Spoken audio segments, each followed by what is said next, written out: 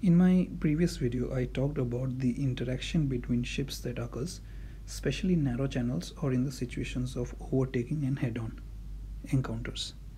In today's video, I'll be talking about the interaction between the ship and the tugs in the topic of ship handling.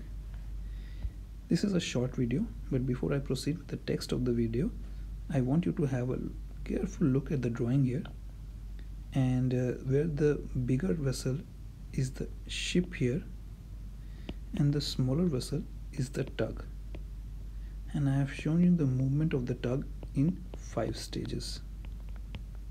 Below I will describe each of these stages and how the tug should pick up a line from the vessel safely and without colliding into one another. When a tug is maneuvering to overtake the vessel to take a line from the bow, there are enormous side forces acting on the tug as she overtakes. This is shown in the diagram above. Because of the vessel's movement, there is a water that starts to pile up ahead of the vessel, because of which there is a high pressure zone denoted by the red colored crosses. Similarly, a low pressure zone develops along the ship's side because of the fast flow of water alongside it. The water doesn't accumulate along the ship's sides, because of which there is a low pressure, which is denoted by the green minuses. So this is a low pressure zone and this is a high pressure zone. So for each of the vessel, the high pressure zone is denoted by the red crosses and the low pressure zone is denoted by the green minuses. What a ship encounters in terms of high pressure and low pressure, similar pressure zones are encountered by the tug as well, as you can see in the diagram. In position 1, the bow is sucked in towards the vessel due to the Venturi effect. So we talk about the bow of the tug here, and hence the need to give hard starboard to maintain the heading of the tug is required. The tug will also accelerate automatically. In position 2, the rudder needs to be maintained hard starboard to avoid any kind of suction effect.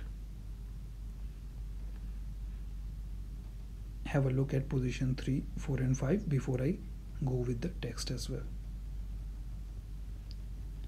So in position 3, the helm needs to be reversed. Therefore, the high pressure of the ship tends to repel the bow of the tug due to the bow cushioning effect. In position 4, the helm needs to be maintained to hard port to maintain the tug's position close to the ship. Finally, in position 5, the tug may suddenly find herself out of the high pressure zone, and as the rudder is hard port, she may suddenly shear away in the direct path of the vessel. A collision may occur, capsizing the tug and possible loss of life.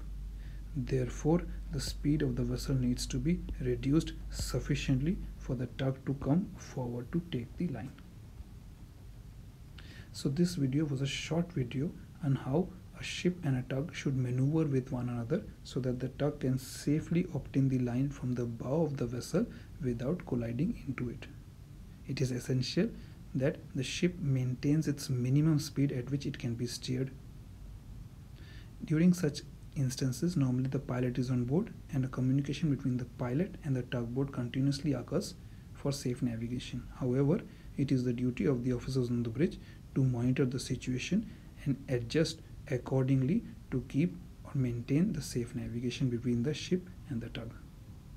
I'll see you soon with my next video, guys. I hope you like this video. Study hard and